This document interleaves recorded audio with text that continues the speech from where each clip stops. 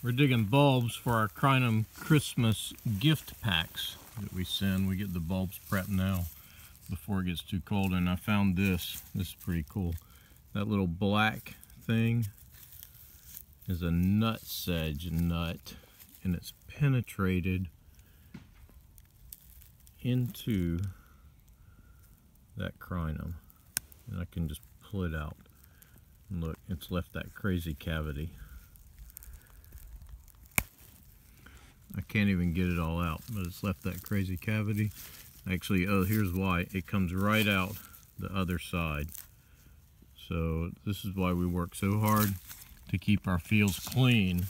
So we send these on anywhere, like Gulf Coast, Carolinas.